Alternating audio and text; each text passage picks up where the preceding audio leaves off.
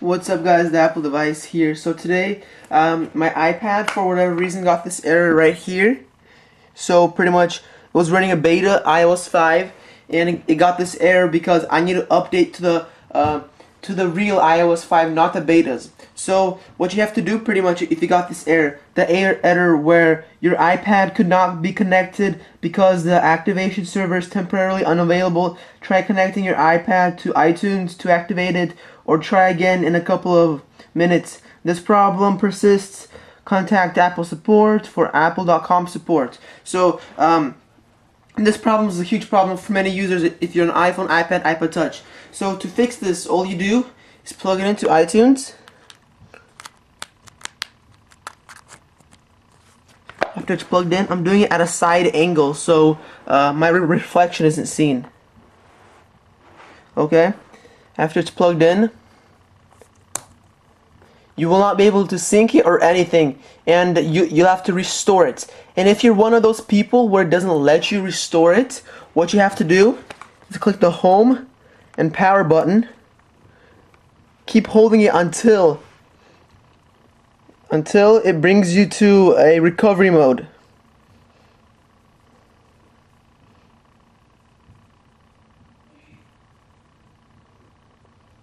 Okay, the Apple sign.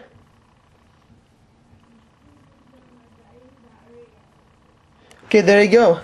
So this is a sign you gotta see. If it doesn't let you to restore, you just do that. Okay, iTunes should detect it in a couple seconds. Sometimes iTunes takes a while.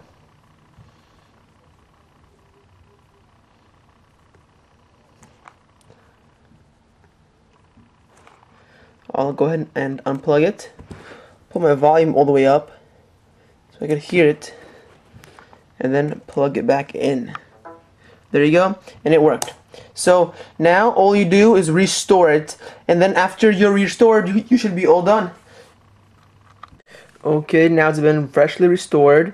So what you have to do, slide, English, next, America, next, disable locations, I don't want that. If you want that, you can go ahead and check it off. Next, okay. You connect to the internet or to your computer. I'll go ahead and connect it to my computer.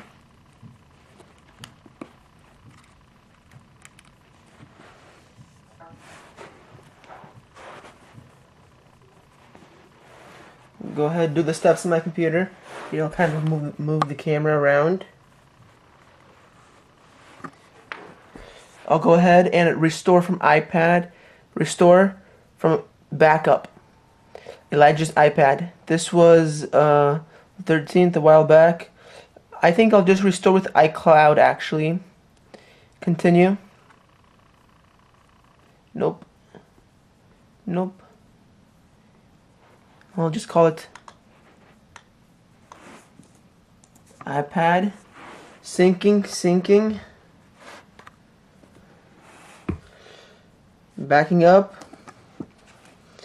Here's how the iPad looks, nothing different.